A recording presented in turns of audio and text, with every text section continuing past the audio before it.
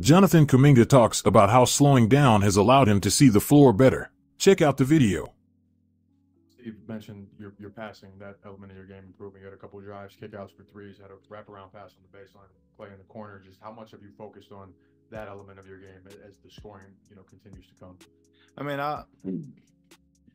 as I keep getting better every other day, I know the game is gonna still changing every other time. So I just gotta be aware of where people coming from or who's open, because I know as I put a lot of pressure on the rim, it's gonna be a lot of people trapping the box, and there's gonna be some people wide open. So just reading the game slowly and just kind of slowing down, it's helping me to just see everything on the floor.